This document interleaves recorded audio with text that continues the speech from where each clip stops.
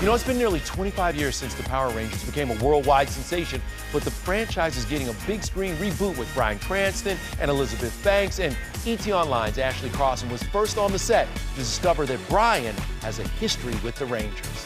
Go, go, Power Rangers! I got a job dubbing some of the dialogue from Japanese into English. I always did the monsters and the "you will not escape me," you know, that kind of thing. Goodbye, Power Rangers! Leave my friends alone, you snake! That was a long time ago. Bryan was paid $50 an hour for that voiceover work, and now he's back in the $5 billion Power Rangers franchise, playing Zordon, the group's boss. You five are the Power Rangers.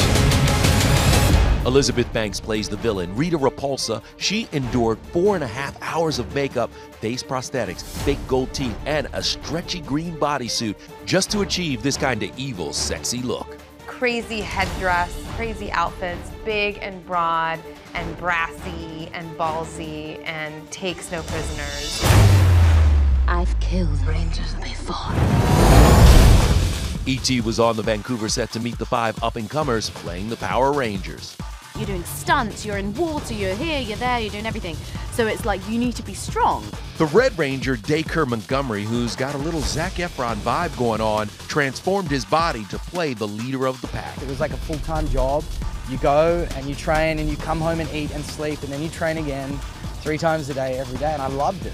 While we were there, we also spoke to Becky G. She plays the Yellow Power Ranger, and she's also a singer, a rapper. She's actually been on Empire, and she also got Jennifer Lopez to appear in this music video that has more than 60 million views on YouTube. Why J-Lo? Well, because the song is called Becky on the Block.